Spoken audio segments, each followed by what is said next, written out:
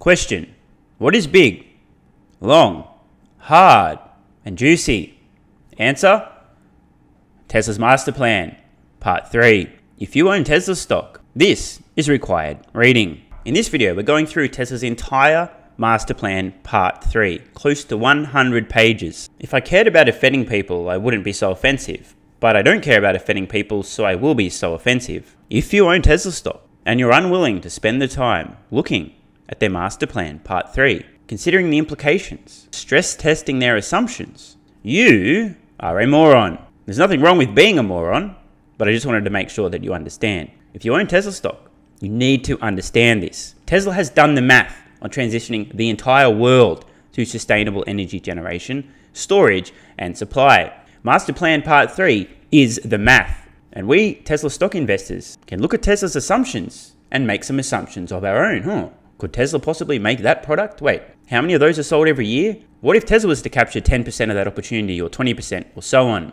As I said in the intro, this, at least for many of you, will be hard. But sometimes hard things are necessary. There are some very, very juicy insights later in this report, so make sure you stick around until the end or you'll deeply regret it. Speaking of regrets, you'll probably regret not joining Patreon with the card in the corner or the link in the pinned comment. In addition to over 300 exclusive videos and still counting fast, there's optional access to my Tesla valuation model, which shows my assumptions for Tesla, vehicle production, average selling prices, vehicle models, total addressable markets for each vehicle, autonomy, robo-taxis, average cost per mile. I could go on and on and on and on and on. So if you're not a member of Patreon, you can join with the card in the corner or the link in the pinned comment, or forever regret it. Master Plan Part 3. Sustainable energy for all of Earth. In short, Tesla has done the math. Here's the math. This is an absolutely monstrous document. If you guys and girls want to follow along, there's a link in the description to the full master plan. We're just going to run through some highlights. There are 3 main components here. First of all, electricity demand. How much electricity will actually be necessary for a fully electrified economy? Then, electricity supply. Oh, by the way, if you guys and girls can't read between the lines, just about everything in this document is something that Tesla is either A, doing now, B, planning on doing, or C, may do in the future. So in terms of electricity supply,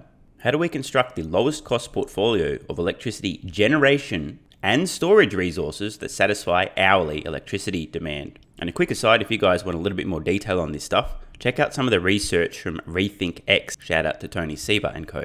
And third, material feasibility and investment. In short, how much shit is actually necessary to make the shit that we need to transition the entire economy to sustainable energy generation, storage, and supply. This paper finds a sustainable energy economy is technically feasible, and this is very important, and requires less investment and less material extraction than continuing today's unsustainable energy economy. This is a very important point. A lot of people have this perception in their mind that transitioning to a sustainable energy economy will come at greater cost. Well, it's better for the environment, but it's going to cost more. This is false. This will be cheaper and better. Talk about winning. Here's what's required. Around 240 terawatt hours of storage. Shout out to the Tesla investors. This might be a good opportunity for you to do some math and think, I wonder what percentage of all of that storage will be produced by Tesla. I wonder how much revenue that might be. I highly encourage you to do the math. I know most of you won't, but if you really want to understand the opportunity in front of Tesla, I really do recommend using the calculator in your brain a little bit, even if it hurts. Around 30 terawatts of renewable power, about a $10 trillion manufacturing investment. It will require half the energy of today's unsustainable energy economy, about 1/5 of 1% of land area on Earth, e.g. for solar, wind, and so on, and around 10% investment of 2022 world GDP. In other words, extremely feasible and a much lower investment than most people would imagine. The current energy economy is wasteful. A lot of people will be unaware of this, and we're going to get super nerdy, but don't worry guys, girls. If you think you're going to fall asleep, stick in there. There's some major insights into Tesla's future product roadmap just around the corner. But this is really important as a foundation. Around 37% of energy on Earth today is consumed before making it to the end consumer. This includes the fossil fuel industry's self-consumption during the extraction and refining processes and transformation losses during electricity generation.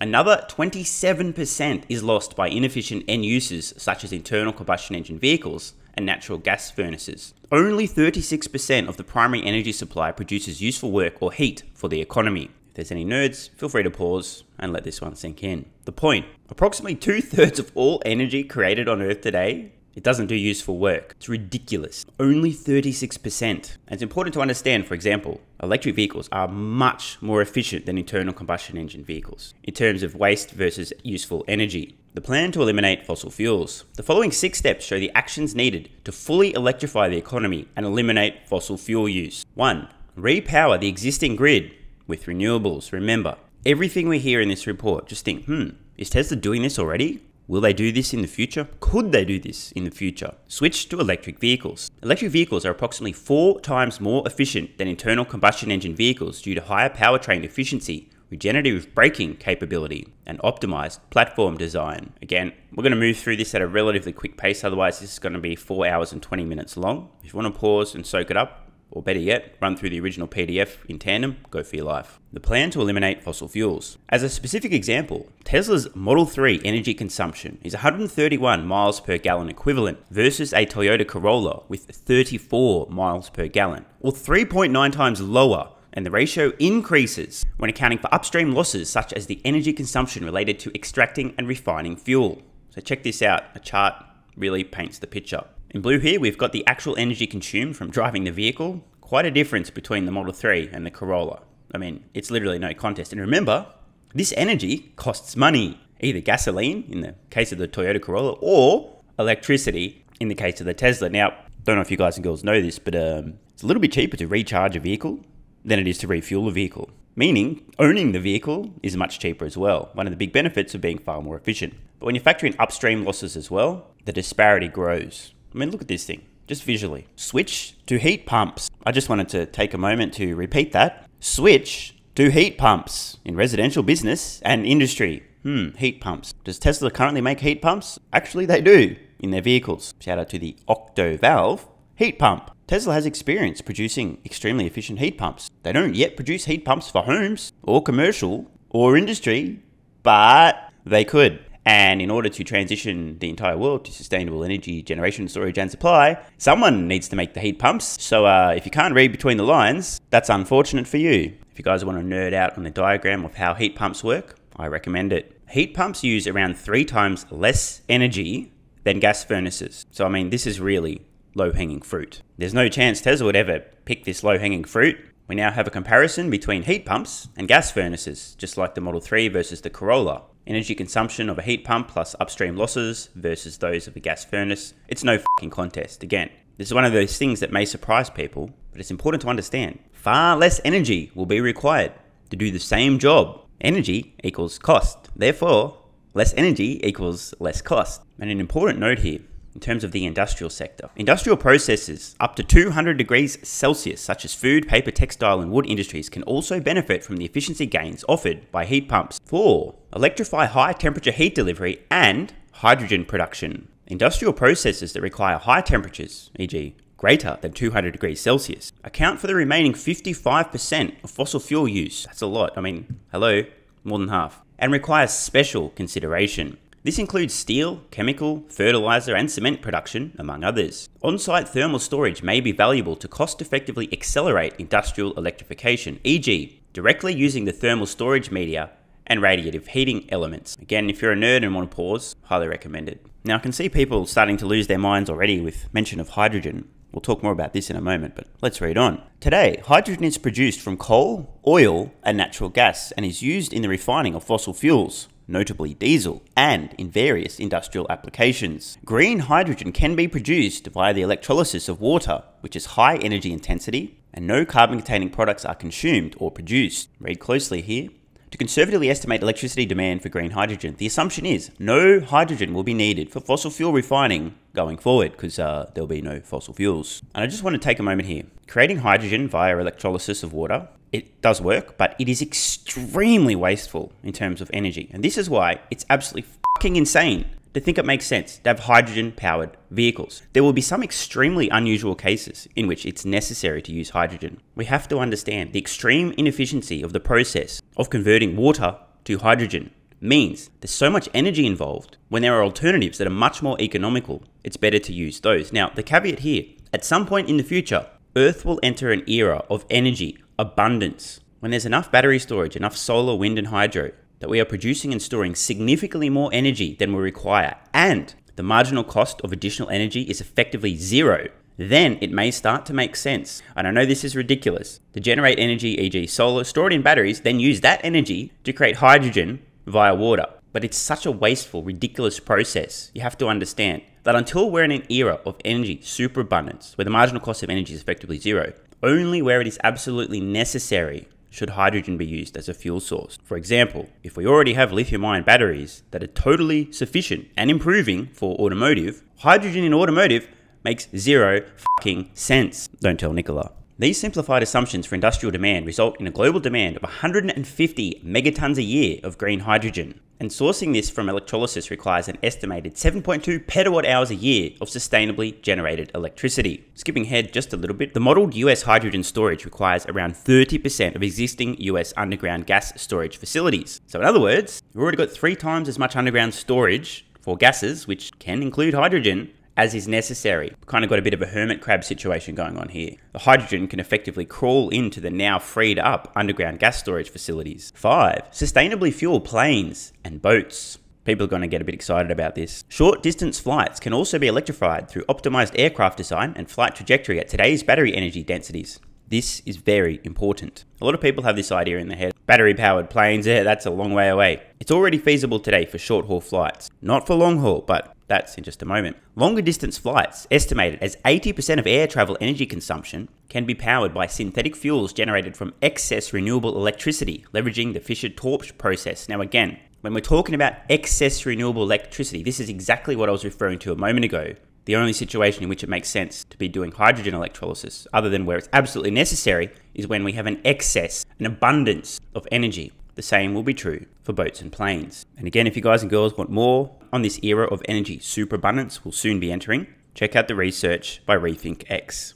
Manufacture the sustainable energy economy. This refers to the energy, the electricity needed to actually create the products to transition the world to sustainable energy, including solar panels, wind turbines, and batteries. Now, what we're looking at here, total energy demand in the United States, US fully electrified hourly demand. This is throughout the year. And once again, if you want to nerd out, please feel free. The key takeaway here: to provide reliable year-round power, it is economically optimal to deploy excess solar and wind capacity, which leads to curtailment. Curtailment will happen when 1. Solar and/or wind generation is higher than the electricity demand in a region. 2. Storage is full. And 3. There is no available transmission capacity to transmit the excess generation to other regions. Now, this is very important and nuanced. I know it's getting a bit nerdy, but let's read on. There is an economic trade-off between building excess renewable energy generation capacity, e.g. building a shitload more solar and wind than we need, building grid storage, e.g. batteries, or expanding transmission capability, e.g. the infrastructure to actually physically transmit energy from point A to point B. That trade-off may evolve as grid storage technologies mature, but with the assumption modeled,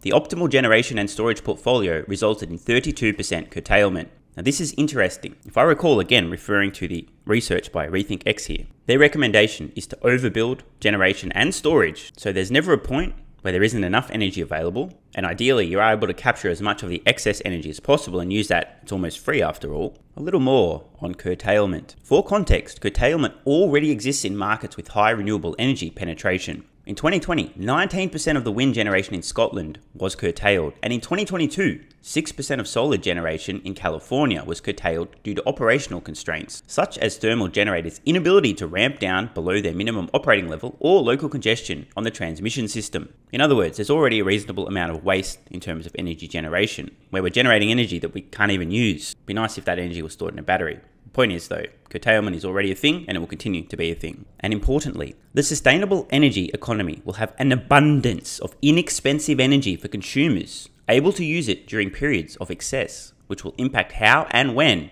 energy is used. And again, this is super important. Per the previous example of hydrogen electrolysis, this will be some of the use where it isn't economically viable today. It doesn't really make a whole lot of sense because it's such a wasteful process. But if you have an abundance of inexpensive energy, why not? This is going to open up a whole raft of new opportunities that people can't even imagine yet. And of course, I'm sure some crypto miners are nutting left, right, and center.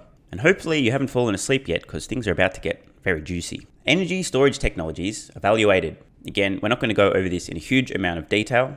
Don't want to put too many of you to sleep. But what we're looking at here, operating and maintenance costs in terms of kilowatt hours per year for different forms of energy storage, including mechanical, e.g. thermal, pumped hydro, and seasonal hydro, chemical, e.g. lithium-ion batteries, and hydrogen. Notice something. Cheapest cost per kilowatt hour per year. Does anyone notice one of these particular technologies seems to be a little bit more economical than anything else on here, and it's no fucking contest? That would be lithium-ion batteries. Imagine that. Anyone ever heard some guy on the internet use the phrase economic inevitability when describing certain technologies because of their costs versus everything else? Yeah, this is what an economic inevitability looks like. We're going to have a fuckload of lithium-ion batteries in the future. Generation technologies evaluated. Same story now for generation rather than storage. We're looking at the same cost per kilowatt hour per year of all these technologies. We've got solar, onshore wind, offshore wind, hydro, nuclear, geothermal. Does anybody notice what's the smallest number here in terms of cost per kilowatt hour per year? That would be solar.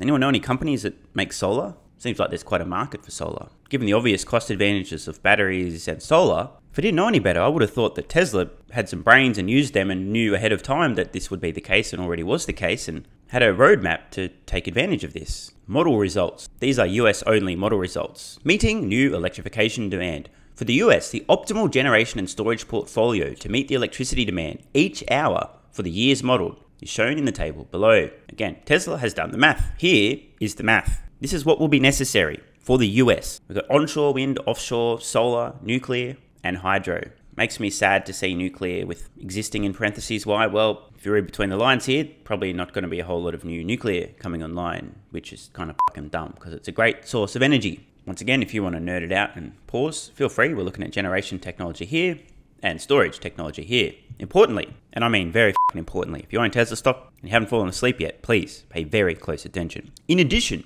1.2 terawatt hours of distributed stationary batteries are added based on incremental deployments of distributed stationary storage alongside rooftop solar at residential and commercial buildings. Are you listening? This includes storage deployments at 15 million single-family homes and storage replacement of at least 200 gigawatts. I encourage you to read between the lines, especially the lines that involve 15 million single-family homes. World model results, meeting new electrification demand. Applying the 6 steps to the world's energy flow would displace all 125 petawatt hours a year of fossil fuels used for energy use and replace them with 66 petawatt hours a year of sustainably generated electricity. Interesting, right? Approximately half as much sustainably generated electricity will be required as today's fossil fuel-based energy. Why? We talked about this already. Greater efficiencies, less loss. An additional 4 petawatt hours a year of new industry is needed to manufacture the required batteries, solar panels, and wind turbines. Again, for the nerds, feel free to pause and soak this one up. And now, dear viewer, the slide you've all been waiting for. Wakey wakey. Vehicles. Today, there are 1.4 billion vehicles globally, an annual passenger vehicle production of around 85 million vehicles. So based on pack size assumptions, the vehicle fleet will require around 112 terawatt hours of batteries. For those of you who use the metric system, I think that is a metric fuck ton of batteries. Autonomy has the potential to reduce the global fleet, more on that in a moment, and to reduce annual production required through improved vehicle utilization. So just a quick note on this. This is absolutely true. I do not know which way this goes. Let me explain. If robo-taxis are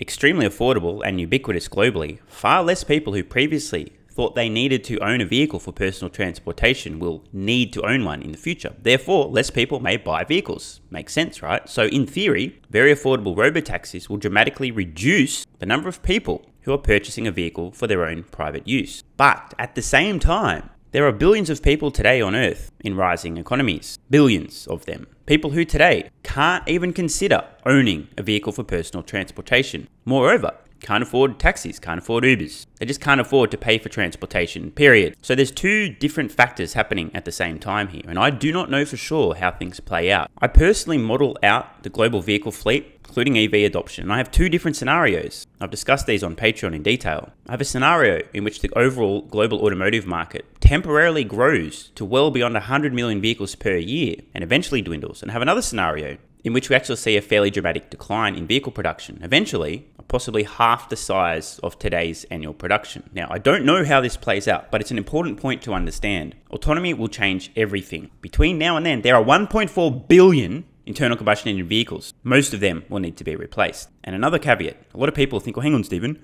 if robo-taxis are available, they'll be utilized more, they'll do more miles, so wouldn't that mean you don't need to replace all 1.4 billion vehicles on roads? And again, the answer in theory would be yes, but And this is a big but. But yes, who likes big buts? If it costs, let's say, 25 cents per mile when robotaxis are at scale, there will be many more miles driven in robotaxis than there are today in personally driven vehicles. Many more. It could be 5 times more, 10 times more, 20 times more. Ark Invest have done some research on this. Feel free to check it out. So even with far greater vehicle utilization, if the economics of robotaxis make it viable for many people to use these things previously who wouldn't, total miles driven could increase by 5 times, 10 times, 20 times. And in that case, we may actually need more vehicles than we'd suspect, because the actual market for miles driven on Earth per year in a vehicle can dramatically increase. So just flagging that now. Got no idea how the it plays out. I do model different scenarios, but it's important to be aware of this. And as I said, this is the slide you've all been waiting for. We're looking at different vehicle categories: the Tesla equivalent, battery chemistry, battery pack size, annual vehicle sales,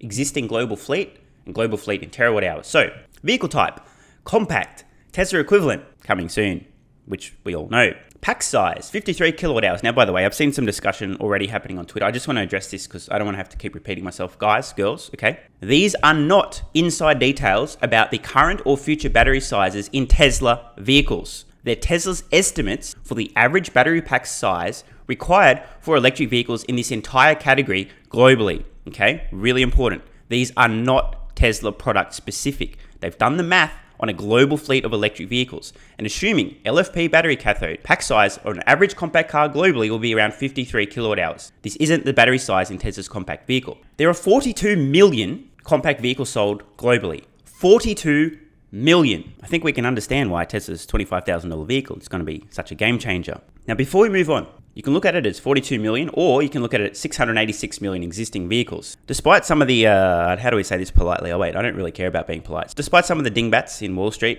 some very intelligent dingbats I might add, who just need to see a demand analysis. We can see here annually, there are 42 million compact vehicles sold per year today. 42 million. Oh, I need to see the demand analysis, but bro, there's 42 million. There's demand for 42 million of them today. Oh, and that's when they're more expensive, less safe, worse for the environment. What do you think happens when you can buy a compelling compact vehicle that's better on every metric and cheaper? Is it possible that maybe more than 42 million could be sold in a year? I don't know. I'm just saying. Maybe think about that. Hypothetically, imagine a random company, just hypothetically, were to capture 25% of this particular market. You know how many units per year this company would be selling of their compact or compacts? Just over 10 million vehicles. Isn't that interesting? And what if a company, just hypothetically speaking, were to capture maybe about 1/3 of these annual sales? That would be about 15 million vehicles. For some reason, 15 million sounds familiar. Oh, that's right. That's the number that I happen to have in my annual sales potential in my Tesla valuation model for an affordable compact car. Oh, and this is going to be really awkward, but you do realize there's going to be another generation of vehicle after Tesla's $25,000 compact. You do realize this, right? I'm telling you now, late this decade, Tesla will be able to make, not sell, make a compelling electric vehicle, not that different from Model Y today, for give or take about 14, 15 grand, maybe less, maybe $12,500, $13,000. Maybe they can sell it for 18 or 20K. They may not need to sell it that cheap, but they could. So imagine what might happen to vehicle sales in this category.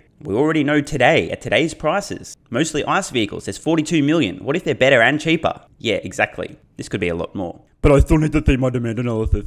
Wow, that was quite a rant. Now, onto the mid-size vehicles. Tesla's equivalent, Model 3 and Model Y. Pack size, 75 kilowatt hours. Vehicle sales, 24 million. Now keep in mind, these are form factors, not price points. But naturally, a compact car, on average, it's smaller, there's less stuff, generally speaking, should be more economical to buy than a mid-sized vehicle. 24 million of these sold per year. Commercial and passenger vans. TBD, commercial van, passenger van. Shout out to my 3.5-year-old video on Tesla's secret van.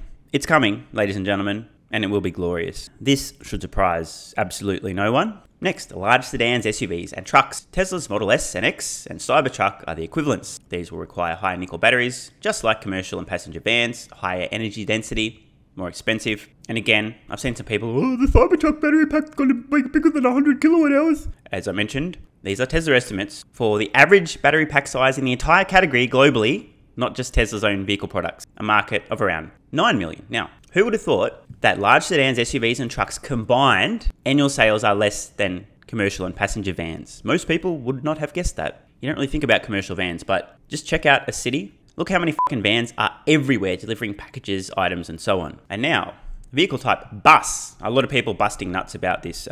You guys remember Tesla's master plan back in 2016? They actually talked about high density passenger transportation. It's in the master plan. It's been there since 2016, so no one should be surprised. Now, I personally don't believe Tesla will be producing electric buses. I think instead, they're looking at something a little bit more like the pods we saw a few years ago in Boring Company tunnels, where you might fit, let's say, a dozen or so passengers in a single pod. This makes much more sense to have many more smaller but higher density forms of transportation than buses. There are exceptions, of course, but most places on Earth, when you look at a bus outside of peak transportation hours, they're almost entirely empty. You might have 1 or 2 passengers if you're lucky on an entire bus. That's kind of wasteful. Wouldn't it be better to have many more smaller vehicles? I'll be very surprised if we see a Tesla bus, but I will not be surprised at all. In fact, I'll be surprised if we don't see some form of high density passenger transportation from Tesla that might fill the role of what is currently filled by buses.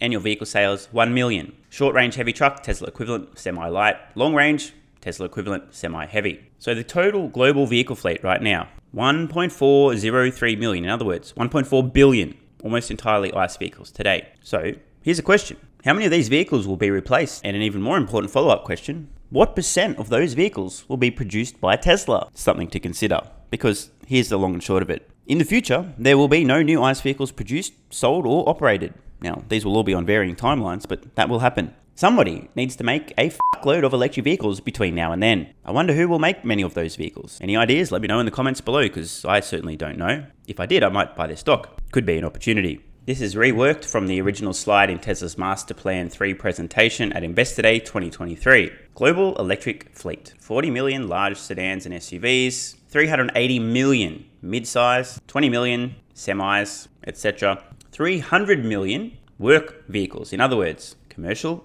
and passenger vans plus pickup trucks, and 700 million compact vehicles, give or take. So again, just ask yourself the question, how many of these vehicles will Tesla be making? Ships and planes. 40 terawatt hours of batteries are needed to electrify the ocean fleet. The assumption is 33% of the fleet will require a higher density nickel and manganese based cathode, and 67% of the fleet will only require a lower energy density LFP cathode. For aviation, if 20% of the 15,000 narrow-body plane fleet is electrified with 7 megawatt-hour packs, then 0.02 terawatt-hours of batteries will be required. These are conservative estimates, and likely fewer batteries will be needed. Long-range ships, short-range ships and planes, you can see the assumptions here. Many of you will be wondering, will Tesla be making ships and planes? My guess is probably not anytime soon, but they certainly may be supplying the battery cells that go in them. World model results, electrification and transportation batteries. Table 9 summarizes the generation and storage portfolio to meet the global electricity demand and the transportation storage required based on vehicle, ship, and plane assumptions. So again, if you guys want to nerd it out, highly recommended.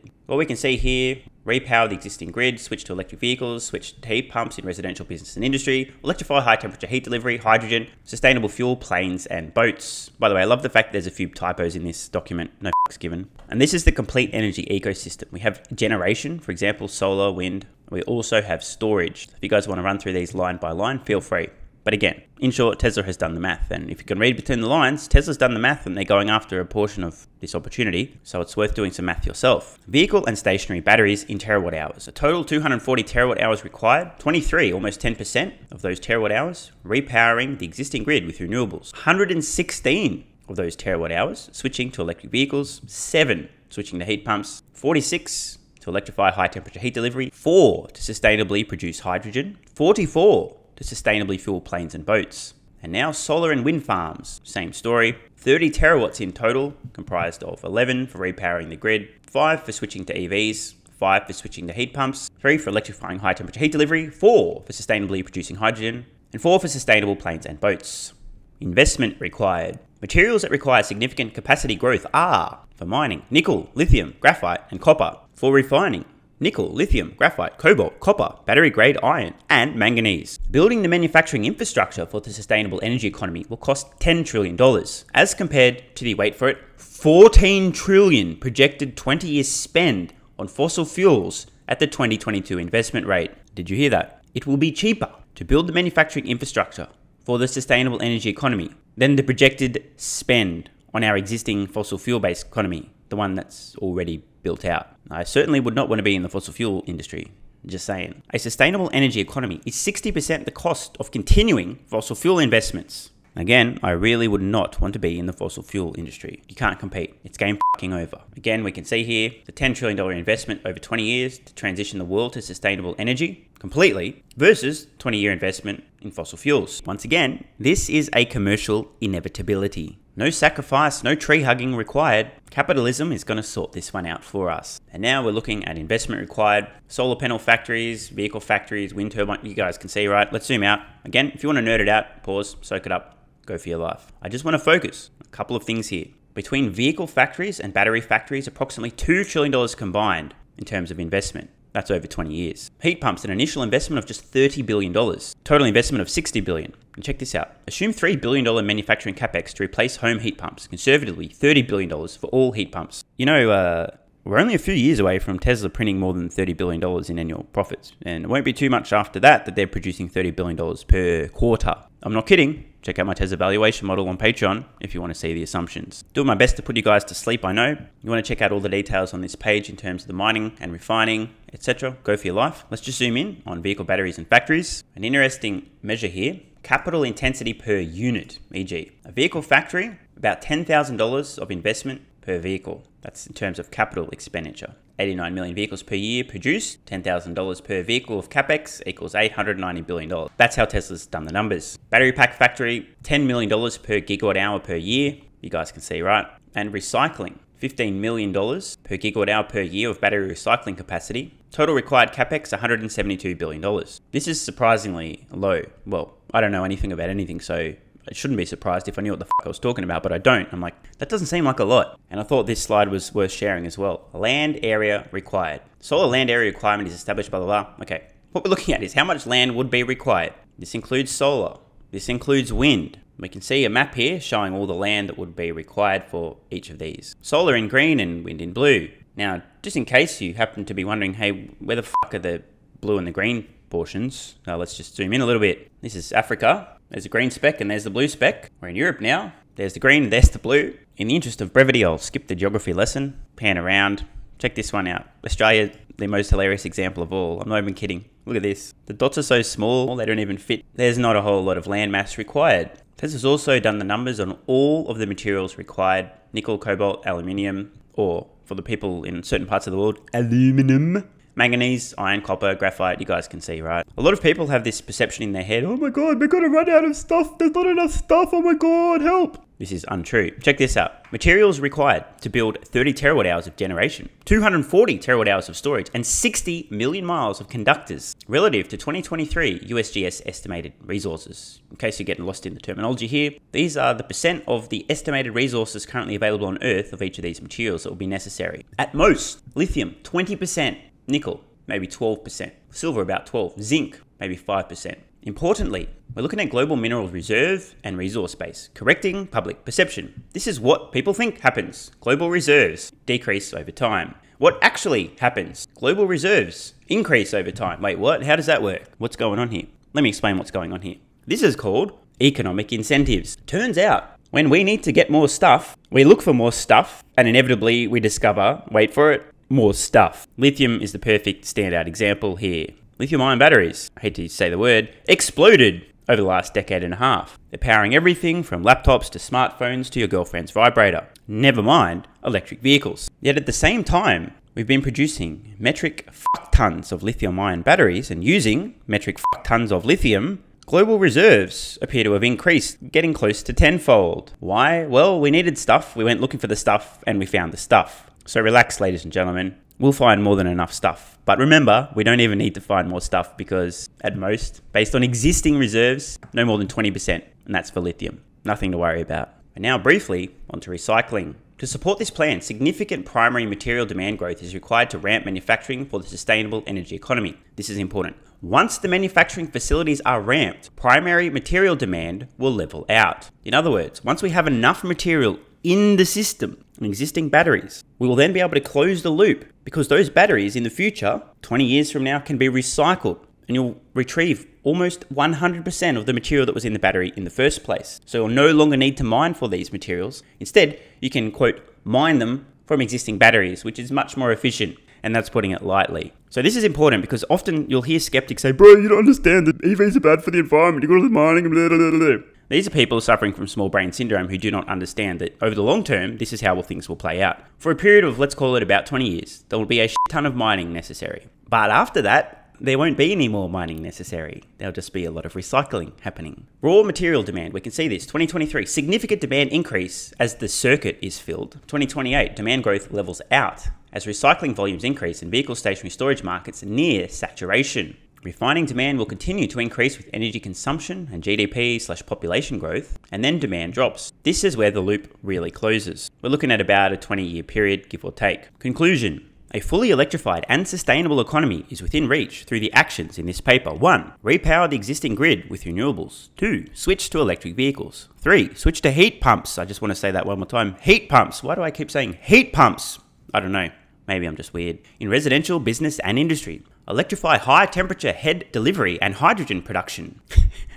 High temperature head delivery. I was going to say a very inappropriate joke there. This obviously means heat. Sustainably fuel planes and boats. Manufacture the sustainable energy economy. Modelling reveals that the electrified and sustainable future is technically feasible and requires less investment and less material extraction than continuing today's unsustainable energy economy. Please let that final sentence sink in. Modelling reveals that the electrified and sustainable future is technically feasible, and here's the kicker, and requires less investment and less material extraction than continuing today's unsustainable energy economy. One more time. This is a commercial inevitability. This is why I want to claw my eyeballs out when governments are forcing things to happen or incentivizing this, that. You don't need to, okay? This is already commercially inevitable. Stay the f*** out of it. Spend the money on something more important than virtue signaling. It's going to happen anyway. This is how capitalism works. When it's no longer economically viable to be doing one thing, we stop doing the thing that doesn't make economic sense. In a word, this document is all about hope for the future. There's no need to be worried. We don't need to make major sacrifices. This not only needs to happen, but it will happen. No sacrifice necessary. A lot of hard work between now and then, but it's going to be cheaper and better and, amazingly, sustainable. Winning, winning, winning. So if you made it this far, congratulations. I think you've got what it takes to be a successful long-term investor. I know for a fact most people didn't make it. They fell asleep, they got bored, too many numbers. In all seriousness, this is a very good sign. We're not done with the hard part. It's now time for a little bit of homework. Please, I implore you, download the full master plan part 3 document and run through it. Then do some assumptions. What if Tesla sold this many vehicles? They got that percent of that market segment. What if they made heat pumps? How much would they sell them for? What are the financial implications? If you take the time to do this exercise, and admittedly it will require some mental energy, so make sure you got your Athletic Greens AG1. Check out the link in the pinned comment if you don't. But if you take the time to look through the implications here, Tesla has done the math. They've shown the math, and we can use Tesla's math to figure out what is the opportunity and then make some assumptions around how much of that opportunity they'll actually capture. Fair warning though, if you do this exercise, you're probably going to need a mop and bucket. Let's just leave it at that. You guys have got to try Athletic Greens AG1. It's an excellent way to fill in nutritional gaps, which everybody has. 75 high quality vitamins, minerals, and whole food source nutrients. It has prebiotics and probiotics, digestive enzymes, and adaptogens to help you cope with stress. Such a simple habit, 1 scoop once a day, every day. It's that simple. Athletic Greens AG1 will have you feeling and performing your best. And if it doesn't, there's a 90-day money-back guarantee. So what's the worst that can happen? Plus, if you use the link at the pinned comment or head to athleticgreens.com/SMR, get yourself a 1-year free supply of vitamin D3 and K2. Here are what some viewers of the channel have to say about their experience with AG1. Day 30 of AG1, and I cannot explain to you how much better I'm feeling. My social anxiety is so much better. I did not expect to help so much, but it has. I feel energized, ready to do things. I've been staying on top of things for the first time in years. If you haven't tried it already, truly try it. I was a skeptic. I did not at all believe it was going to help, and it has, significantly. AG1 is totally amazing. No more ibuprofen, no more leg cramps, much less back pain, feeling better and more energy. This is great, and I'm only 2 weeks into AG1. It really works. Thanks, Stephen. You're welcome. I noticed 3 things with AG1. My chronic heartburn is gone. My digestion is more regular. I have more alertness, and I wake up with a raging heart on every morning. I hope you're putting it to good use, my friend. Just received my 2nd pouch of AG1 and find improvement in short-term memory and not napping during the day as I did pre-AG1. Worth the price. Regarding AG1, okay, so I couldn't ignore all the talk. It's been about 3 months now and I've literally stopped drinking coffee because of it. Not even intentionally, I just don't need it now. Strange. Not that strange, AG1 will meaningfully boost energy, at least in my own experience. That's the biggest benefit I noticed almost immediately. So what are you waiting for? Head to athleticgreens.com/SMR or use the link in the pinned comment. Start your daily health habit now and let me know how you're feeling in a few weeks. Remember, there's a 90-day money-back guarantee, so what have you got to lose? And I really do implore you, if you made it this far, take the time to run through Master Plan Part 3 in detail. Run some numbers, but make sure you got something to clean up the mess. Then, if you'd like to unlock over 300 exclusive videos and counting, plus optional access to my Tesla valuation model, with many of my own assumptions out over the next decade, you'll find those over on Patreon. You can join with the card in the corner or the link in the pinned comment. I'll see you over there. Love ya.